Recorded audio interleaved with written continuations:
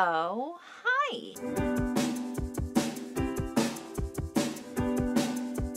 This week, we're going to look back on the year past, as it is the end of 2022 somehow, and just look at the projects we've gotten through this year, because I am very bad at giving myself credit for stuff, and this was a really great exercise for my confidence, like self-esteem about my making as a person. Looking back at all the stuff I made and how much progress has been made, I found it very helpful and like reassuring. And I would encourage you to also look back, like, you know, if you post stuff on Instagram or just take photos of any of your stuff, it's like look back at the stuff that you've made and feel free to comment about it. If you post it somewhere, tag me, post it in the Discord, and we can hype each other up. I want to end this year on a good note. I have learned I have a very hard brain time during this part of the year. This is definitely a way to kind of keep my head afloat as far as the work that I do in here. I am filming this a couple days before Christmas, so I'm hoping to take that week between Christmas and New Year's off. Like, a video will still be up, obviously, if you're seeing this. I put the video out, but I don't think I'm gonna be doing any work next week other than I'm gonna be working the tap room. Anyways, let's begin the unfortunates. This is not unfortunate. That is just a quote from a show I rewatched for like the third time recently called Wayne. Has anybody else seen Wayne? It's gory, but I cannot recommend it enough if you don't mind any of that. I identify with that show a lot. Weirdly made me love my partner even harder because it feels like a very us type of relationship somehow. This is going off the rails already. Let's look back at the beginning of 2022. And obviously I'm looking at my phone to see what the videos are because I do not have a catalog in my brain of what I put out. So if I'm looking down, I apologize. I don't want it to feel like we're hanging out together and I'm just scrolling through Instagram while you're like telling me about your life updates. Okay, first off, apparently I have posted 544 videos in the course of me having this channel, and that is bonkers. And there are 6.7 thousand of you, which is a lot. Listen, I know it's not a huge channel, but all of you are wonderful. Every person I've interacted with that hangs out here, one of my fellow bog trolls, I really enjoy your company. Whatever has brought you to this corner of the internet, we are kindred spirits. So thank you for being the best community in the world and some of the most talented and creative people I've ever met. And okay, we're gonna start after project recap video from last year. Also, it was the end of a second no-buy year. I forgot about that. I did buy some fabric this year. Most of it was thrifted. Apparently, I started off strong and I made a button front A-line skirt. I have not made much in the way of button plackets in my own sewing. I did it a lot at the costume shop. I made literally hundreds of like white button-up shirts. The thing that intimidated me was just the math involved with adding the button placket, but it's not that hard. And looking at this, it's making me want to make another button-up something. I love the look of like a button-up, is that a sundress? Thin strapped, but button-up front. I just really love the look of it. And I've never made an actual dress that buttons all the way up the front. So I think that would be fun to mess around with. I have that princess seam, like my dream dress pattern. I think that would be a good starting point to mess around with the kind of dress I'm picturing. I will absolutely be doing more sketches. I'm planning to make another zine. So like beginning of January, that will be the Patreon gift. I'm just very excited that I figured out how to make zines and I can put stuff like that out into the world. The next project we did was a pleated skirt. Of course, I made it harder on myself than I needed to because I could have either just pressed the pleats at the very top and it would have flared out towards the bottom, or I should have hemmed it before I pressed all the pleats in place, because once I did that very tedious kind of pressing and got everything nice and even, when I hemmed it, it messed up the entire bottom and kind of undid the pleating, so that I had to replete the whole thing. So had I taken either different tactic, that whole thing would have been a lot easier. But it was good practice in both the technique and with my own patience, which is not always my strong suit. Then I tried making my first denim garment, which was an A-line skirt with a button up front. I think that turned out a lot better because I got the practice on the previous button placket and I learned you really got to reinforce the front, and also having the buttonholes going up and down along the placket rather than across. I don't know why I thought going across was easier, but it's much cleaner. There's going to be less puckering issues and stuff if you have the buttonholes going up and down. Then I printed my first bits of fabric. I made that little Bert pouch. I still have that stamp. I want to print some more Bert things. It's wild thinking I did that project so long ago, earlier this year, and the only time I printed fabric since then, I actually printed some jackalope bags. Like I printed fabric with my jackalope lino block and made bags with it. This is what they ended up looking like. I have not listed them anywhere yet because I was selling them at in-person events first. If you want one of them, message me because it's going to take a while for me to get everything up on my Etsy shop that I have available because I don't have any events for all of January, which is good. I need to rest. Everyone needs to rest. On to the next. I made an A-line circle skirt. It hadn't occurred to me that that was an option. And I do remember actually letting that skirt hang so that the hem was falling nice and even. I often, when I'm making a circle skirt, do not let it sit overnight because if you don't know, when you cut a circle skirt, parts of it are on like straight of grain, but parts of it are cut on the bias, and that has more stretch, like more give to it. So especially if you're doing like a full circle skirt, there's a lot of fabric, there's like any weight to the garment. Sometimes the hem is gonna get stretched out in certain places. So it's helpful to like put it on a dress form or hang it somewhere overnight, 24 hours, however long you want to leave it, a couple days if you have other things to do. That way, if anything goes a little uneven, then you can go and properly hem everything and it will have like done whatever it's gonna do by that point. This was the first time I ever actually like let it rest before hemming it. And it was really cool cutting the hem straight in the way I did. Like I cut it while it was on the dress form. I've never done that before. So it is a circle skirt, but rather than having that big curved bottom, this one went straight across, and that's what made the A-line shape. And I just really love how it came out. I wear it all the time. The only downside is it doesn't have pockets because it was cut without any side seams. Okay, then I made my first wristlet. I forgot that's when this started. The video is called Perfecting My Zipper Tabs because that was something I really, really wanted to like get down for this year. I've made a lot of zipper pouches in my time now, but there was something about the top edge of where the zippers went in, where the zipper tabs were. I hated how it was looking, and then finally I figured out how to go about it. So that was very satisfying and very helpful, and I've used that technique probably 100 times since. I've made a lot of wristlets. Granted, the wrist strap part of it is a real pain in the dick, and I don't enjoy doing that part, but God, they look so nice. The video after that is me bitching about Etsy, which we don't have to go down that rabbit hole right now. You all know. Yes, I did try to set up my own website, and I got too overwhelmed to do it. One day I'm gonna get it figured out. I would say for this upcoming year, but it is stressing me out even thinking about dealing with setting up my own website. On to the next. It's right, the pyramid bag, the pyramid zipper bag. Those are so fun to make. Broke my brain in that like magic trick kind of way. Get a tube, fold one end this way, fold the other way. I actually want to make one that has a handle on it. Again, I hate making like the strap part, but it's fine. What I should actually do is just invest in a bunch of different colors and widths of strapping material so then I don't have to make wrist straps like that anymore. Something to focus on for the new year. I don't actually have any specific goals set. Maybe we can do that at the end. Oh man, I was on a real bag kick, huh? Because next was the keychain bag, like for dog bags, specifically with the buttonhole in the side so that I can put like the roll of dog bags for Bert in there and kind of just pull them out without having to zip and unzip the thing every time I need to take one. I always forgot to bring a bag with me if I was taking Bert out. If I just have the bags in a little pouch on his leash all the time, then I don't forget things as often. Let's see. Oh, and then it was the mini backpack I made for my dear sandwich. Me being a meathead, didn't think about the fact that yes, the bag can be mini, but the person wearing it is not then miniaturized. So the straps still need to be like normal human arm length. That is definitely a project I want to redo. I also want to learn how to do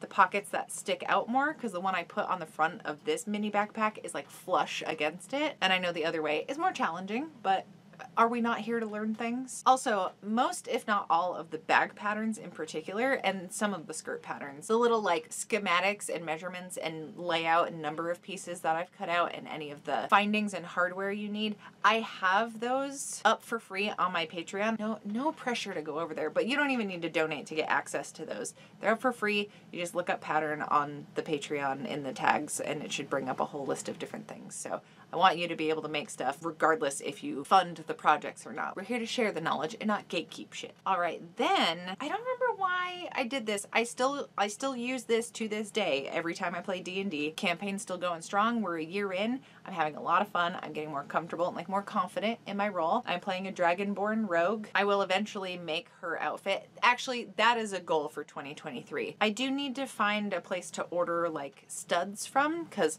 my character has like a studded leather piece of armor. I want it all to be black and I've only ever seen like silver studs on things and spikes. So I need to do some research. If you have any recommendations for places to go, let me know. Because I've never, in all my years of all of my punkhood, I have never purchase studs. So I mention this because I made a little dice tray. Basically, I cleaned up a box that I found at the thrift store and I put some felt in the bottom and I use it to roll my dice. And actually, I just keep all of my like D&D accoutrement in there. This is it right here. I have notes to remind me because I have very bad working memory. I do remember specifically having a very basic project like that. That was right before I went in for my tonsillectomy. I cannot believe that that was this past year. Felt like it was an eternity. That recovery, oof, at least it's done. But oh man, that was a wild time. So I think I had to take a couple weeks off after that because I couldn't even talk. Even getting the liquid pain meds down so that I could drink some water. I would literally be in a heap crying on the floor because the pain was so bad I couldn't even stand up because I was like seeing stars. I have no words. All that being said, the relief that I have had, I would do it again. I was not prepared for what I was gonna have to go through.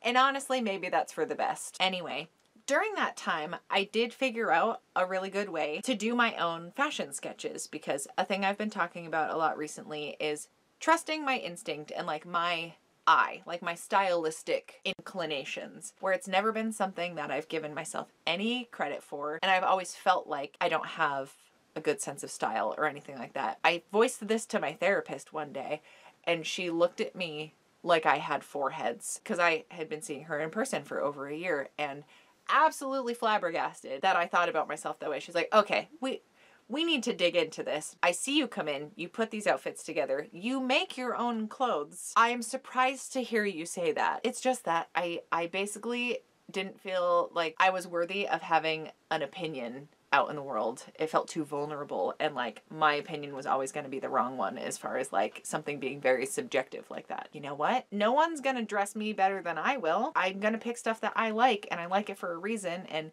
maybe I need other people's help to find like better silhouettes or whatever. But the actual general look of things, what I want, it's what appeals to my eyeballs. That's the stuff I'm going to be most excited about and want to wear. So making my own like croquis was a really good step in that direction where I was able to like get the ideas down a little more solidly. So that was a really cool video to do. And then actually, I don't know that I have updated this too much recently. Oh, I mean, I did make these pages because I've been doing the fashion sketches and then trying to do these fun little layouts. Oh yeah, the moon and star dress. Okay. I kind of want to go back and make sketches for some of the things. Oh, we'll get to that later.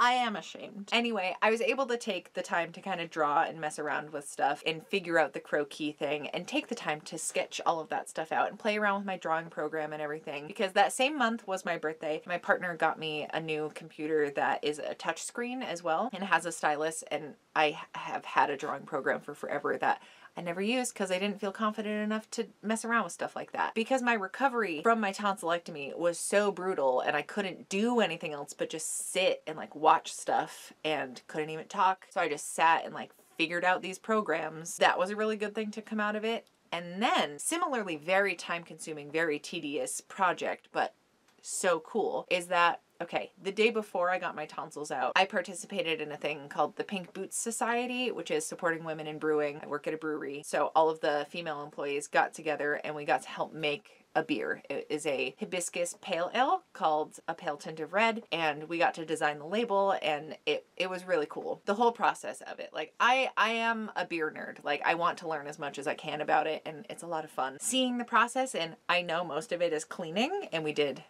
get to experience that as well. Putting the stuff together and the steps of the process. I've homebrewed, but I've never done anything on this like commercial scale before. So it was so cool. I really hope we get to do that again this coming year. But yeah, we brewed the beer the night before my surgery. That beer was doing its thing and got released about a month after that. And I was basically in the midst of recovery that entire time. You know, the beer label got made. We had some like emails back and forth to decide on the final design for it. I really liked how it came out. So much so that I got the idea to make a little like corset top kind of thing that matched it. And I only had the time to do this because I hand drew everything going on here and very tediously put all of the things into the Cricut design space and just basically printed and shaded my own fabric. It was just so many hours into this, but I was able to do it because I had that time. And then yeah, I got to go to the release event for the beer and had the top that I made that matched the label, and it was just really exciting. I enjoyed it a lot. Very proud of that whole thing. Then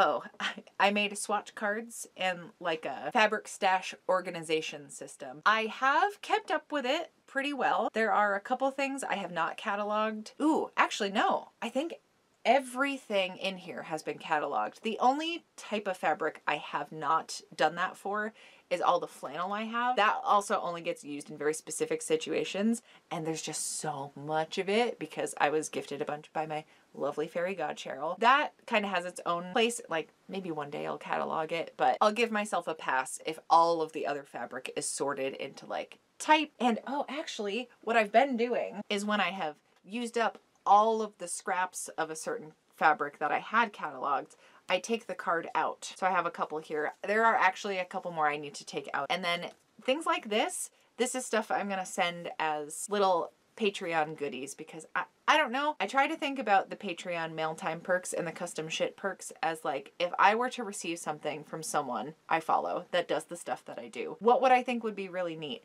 And I think having swatches of the fabric used in certain projects would be really neat. I definitely have some other ones I need to remove from the folder, but that was helpful. And also just anytime I reorganize in here, it like revitalizes me. And also I got my hands on all my fabric and was remade aware of everything that I had. I'm very out of sight, out of mind kind of thing. So it's good to have those kind of tactile, thorough rummages. It kind of resparks old ideas or comes up with new ones. Next was an impulse pattern purchase. I did 2 of those this past year. And this first one was from a brand called Petite Stitchery. And this dress is just so gorgeous. I have not made another one yet because there are 2 tweaks I want to make to the pattern. I get really overwhelmed thinking about it. It's not going to be a difficult tweak. I need to just do it. I'm going to write this on my for 2023 list because it's a very flattering dress. It's a little more open here than I am usually used to, especially in the summertime. I wear a spaghetti strap tank top, so it's not like there's more out on display. It's just a more flattering cut and such a comfortable dress. So I definitely need to make more of those. Then it was the lengthening the wrap front Joni dress from the Tilly and the Buttons book. Last week's video, this is the kind of prequel to that where I lengthened the bodice.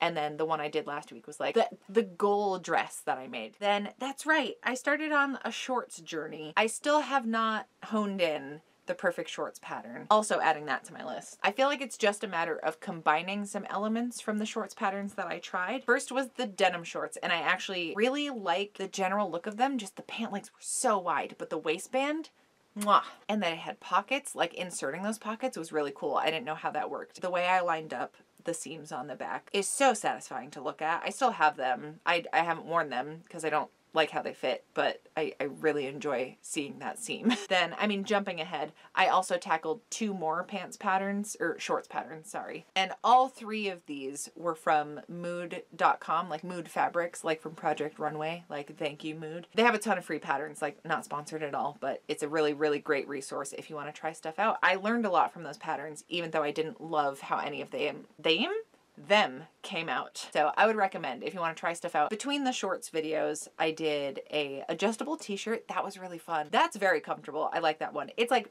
very snug and form-fitting, so I only like wearing it if I have either a high-waisted skirt or really high-waisted shorts that I can kind of tuck the shirt into. But I really like how that came out. That was pretty fun to work on, and I just really like that shirt. Then the following week, I did the other impulse purchase pattern, which was a French pattern. There was a whole debacle with that. Once again, forever and always making things more difficult on myself than they need to be. But I'll tell you, absolutely love how that pattern fit. I like it a lot. I did end up lengthening the bodice and redoing that dress. So yeah, about a month after that, I did another version with that Jack and Sally fabric I just showed you. I wear that all the time. Also, the pocket insertion I did on this, exceptional. Very proud of that. All right, then jumping back a little bit, basically hemmed some overalls and tried to style it. This is another thing, right, that I'm trying to get my head around and give myself some grace with, is like putting the outfits together, because I know what I like, and I've always thought my opinion is not as good or valid or whatever as other people's opinions. It's because it's not, and my brain is lying to me. But that's what it's like having depression. Okay.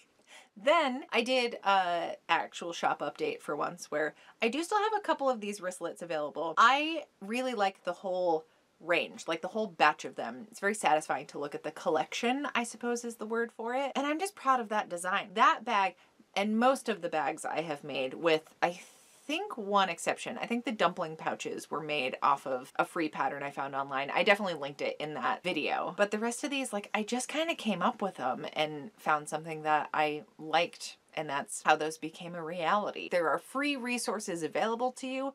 I'll have a bunch of them linked below. One of those happens to be my Patreon page because I don't know where else to put, I can't put photos in the comments or description here. So perhaps in the Discord, would that be helpful if I have like a separate channel on our Discord that's just like the patterns, and then if other people have ones that they want to post, they can do that? Let me know. I'm more than happy to share them there. And then that's right, I did purchase some stuff like backdrop, which has been so helpful. I haven't used it much as far as photos, but I want to work on that more. I want to like style the things I'm making more and actually use the backdrops. Just give the garments the respect they deserve, or whatever I'm making. I feel like I don't put as much effort into the finished result documentation, even though like that's the thing that pulls people in or gets you to look at it. Yes, the process is cool, but you want to see what it ends up looking like. And I don't do it enough service a lot of the time. Between that and then a handful of tools and stuff that I got, that was a nice, you know, business expense splurge I got to do. And a lot of that stuff has come in very handy and made my life easier. Then I did a very simple project, which was sewing a patch onto a hat. I didn't know that that was an option before I started the uniform store job that I also have, because 4 to 5 jobs is not enough. I have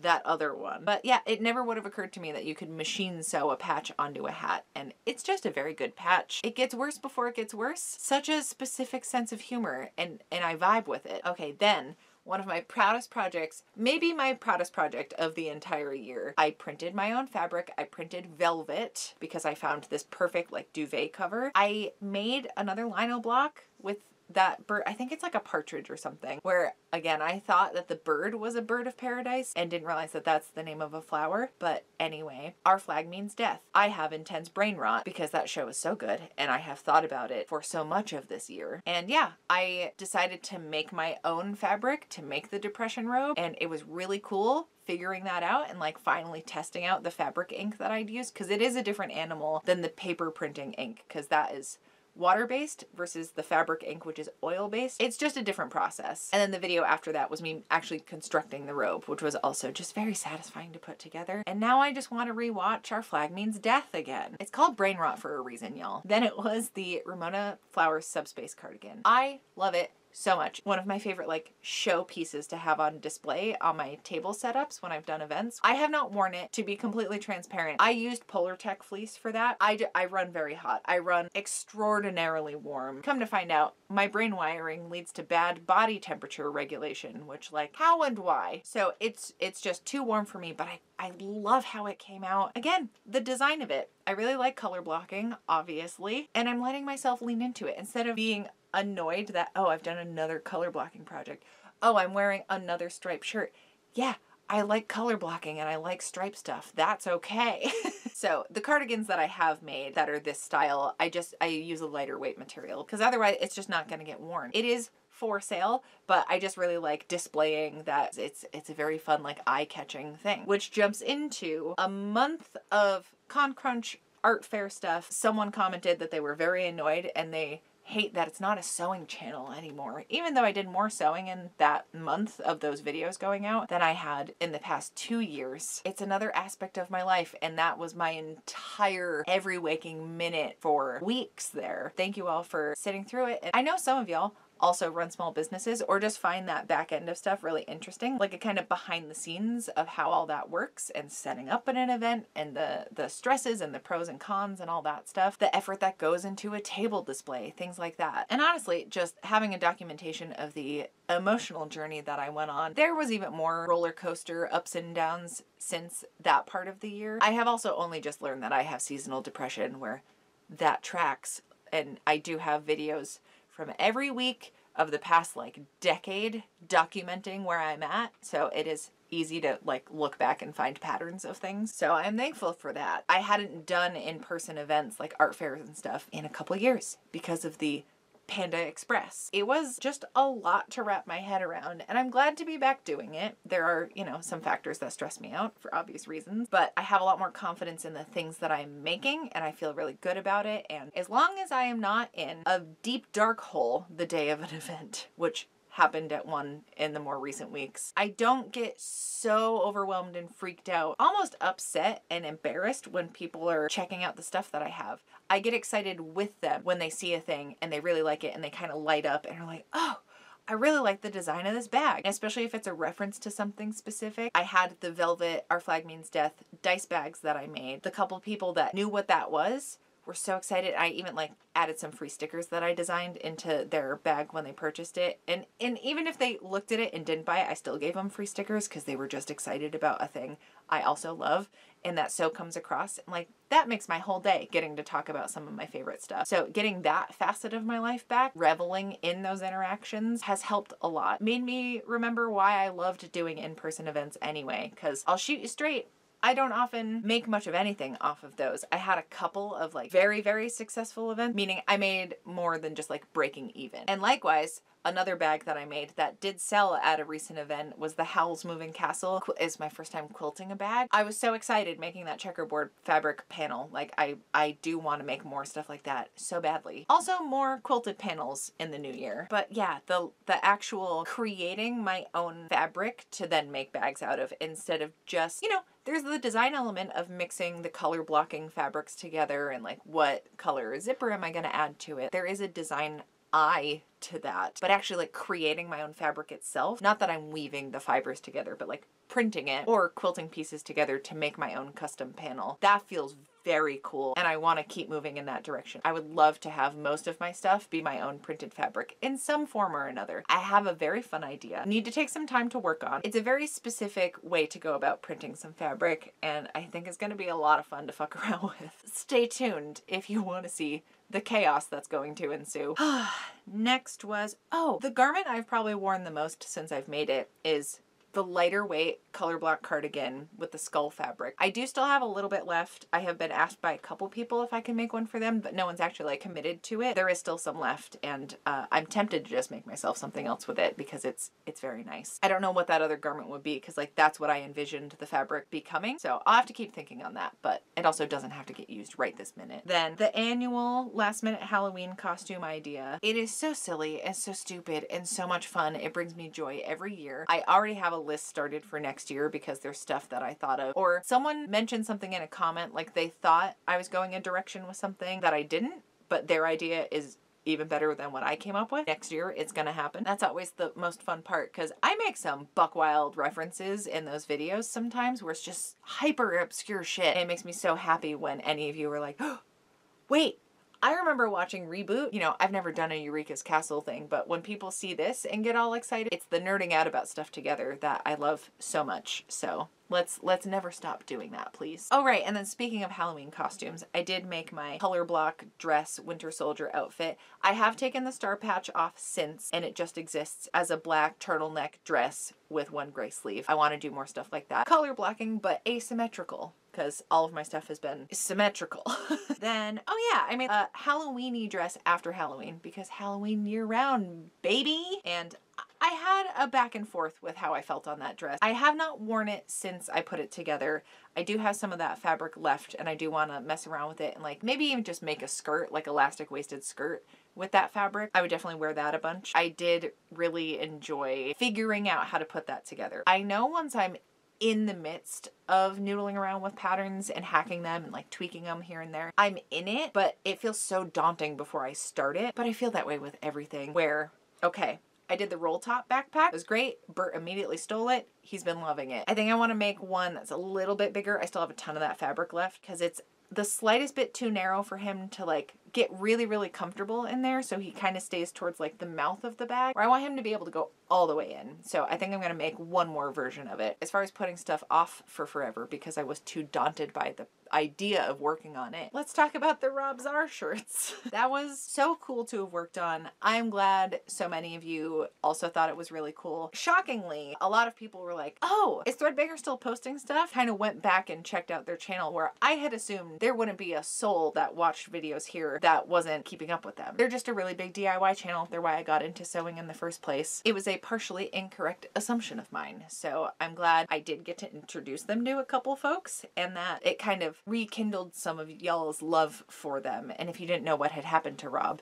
that he died and then came back to life. Now you know. And even just for the fact of making pacemaker friendly shirts, focusing that little bit more on accessibility type things, that also felt really nice to be able to learn about because I had no idea and just be able to share the project. And it was very cool working with Rob. He's super nice, at least as far as like speaking on the phone is exactly as I would have expected. Now that I've gotten to know him a little bit more over the years, it makes sense why he also likes watching this channel, because we just have a very similar like sense of humor and approach to the world, and I appreciate the shit out of both him and Corinne just for the stuff that they've put out into the world for everyone else to see. I would not be where I'm at in life without their content, so very thankful for that, and also just the opportunity to do this job for him, and that, you know, it's his suggestion to do a video in the first place, so also getting to share it with y'all. I'm glad you thought it was neat. Okay, I haven't put it out yet as of filming this, but it will be out once you're seeing this. But the velvet dress, I wore it last night to the work party. It was so comfortable. It was so comfortable. I made a joke about not letting other people touch it. Almost everybody that was there commented on the dress. I told them that I made it,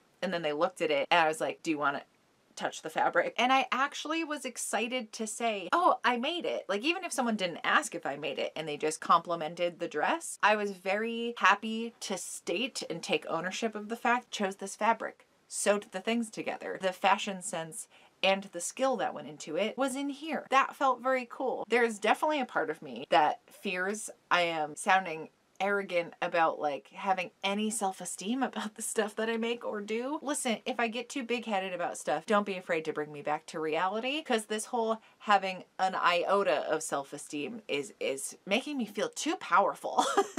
All right, so that brings us up to this week, and that rounds up the whole year. I did not tally what I made. There was more complicated stuff this year than even last year, and I feel like I tackled some big stuff last year, like the t-shirt quilt was last year, but I printed my own fabric. I made a bunch of different shorts, figured out those other patterns, and also like did a lot of pattern adjustments I did not have much confidence in myself to do, and they went great because I'm not a complete fucking idiot all the time. I do have to workshop some stuff, and my brain doesn't always come to the easiest, most obvious conclusion of things, and I have to find workarounds, overcomplicate it, and stress myself out, but still come back around to the same solution. Eventually, after some headaches, I am more capable than I think I am. This is making me want to tackle all the things that I currently feel nervous about tackling. And that's kind of what the goal setting has been about, just forcing myself to do the dang things. Okay, and speaking of goals, I have my list that I put up on my corkboard at the beginning of last year, and we are gonna look through it and see what I actually got done. So, invisible zipper,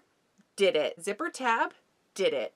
Fabric printing, did it. Pleats, yes. Dice tray, yes. Black and purple, oh, the dress I made last week, perfecting that pattern, which I did, yes. I just have a note that says dresses, and I don't know what that's in reference to, so I did make a couple dresses this year. Does that count? And then D&D stuff. I think that's in reference to making the garments for my character, which I did not accomplish. And there's one other dress pattern that I've made before, then made again, and like didn't quite do enough tweaks to make me like love it. So I do want to like perfect that one as well. So we're going to add that to this list. We're going to add D&D stuff to this list. I also have my Rohan Kashibe cosplay that I still have not made. Oh yeah, here's the Rohan one. I don't love that design. I may redesign it. I have the fabric and like the color scheme ready, but my Steed Bonnet one, I have so much set aside. I have a whole bag just of fixins for that costume, and I still haven't made it because I know it's going to be involved, but that's okay. I think that'll be a fun process to watch. It doesn't have to be all in one go. What I should do is set the goal by my birthday. That project is done. To be honest, like at least if it's started, that'll be great. But my birthday is like end of March. So that seems like a reasonable, tangible goal, especially if I'm doing the thing where I'm taking 1 week off a month. I'm going to continue that into 2023. Very, very helpful. I may try to like live stream on those days because I am often around. I'm just working in my sewing room and I miss doing them. And it's the scheduling that I have a really hard time with because I don't know, talking now, if next Friday I'm gonna be around. There's a lot of factors that I don't have control over in my like week to week life. So scheduling stuff like that in advance, especially when I don't have my own off-premise studio space where I can guarantee it'll be a good time to live stream, that's where the main trouble comes in, where I have been feeling more up for it. Figuring out how to tackle live stuff please, please, please, if you have suggestions, let me know. They would be much appreciated. Anyway, I went all over the place. Rohan and Steed cosplays. Mara, that's my D&D character. There's that Petite Stitchery Nia wrap dress that I want to make another version of, do the tweaks that I want to do. Make the perfect pair of shorts. I know I have it in me. I've done enough of the practicing. I still have all of the ones that I've made. They've just been like in a pile because I know I want to look back. What did I like from this one that I want to transfer to this? That kind of thing. And then, yeah, making more quilted stuff, like small piecing type things. I think that'll be a really fun goal to have for the year. If there's anything big that I've talked about that I'm missing, please remind me, because again, out of sight, out of mind, I can only retain so much. I hate that my brain is like a sieve, but I can only work with what I have. I hope this was interesting to go through. I know a lot of y'all have watched most of these videos. If you also forgot about stuff, it's nice to have a reminder. Oh, wait. The one thing I'm completely ignoring off of my list from last year is it says crochet literally one thing. I didn't do that. It is not January 31st yet. Also, that's not when the year ends. It ends on December 31st. I'm gonna take my crochet hooks out right goddamn now. Look at this set and like, look at the handle that came with it. It's so nice to hold. Why have I not been using this? I'm keeping this out. And if that feels too posh for me, I also have this little roll up I made last year before. This really awesome, very big selection of wooden ones that are also very nice. Why have I not used these? So it's gonna happen. I'm gonna leave both of these out so they're in my face and I can't ignore them. I'm not allowed to put them away until I have done something with them. That's the rule. That's what's happening. I'm putting my foot down. That got weirdly aggressive at the end, but you know, sometimes you gotta be hard with yourself. Face the cold, hard truth, you know? Anyway. As I said, I so appreciate everyone that spends any time in this little internet neighborhood. And of course, would not be able to keep doing this if it weren't for everybody over on Patreon. Y'all keep the ship afloat. I don't know how else to tell you that. Like, I was able to get new supplies like my backdrop and buy the couple things of fabric and buy the patterns that I used. Take the time to be in here, where I get to dedicate a good portion of my week to creating things in here, and what an absolute privilege and a gift. So thank you all for giving that to me. I will see you back here with another video next Friday. Thank you so much for hanging out. Ooh, we went real high pitched on that one. I want to say trapper keeper, but I know that's not the word for this.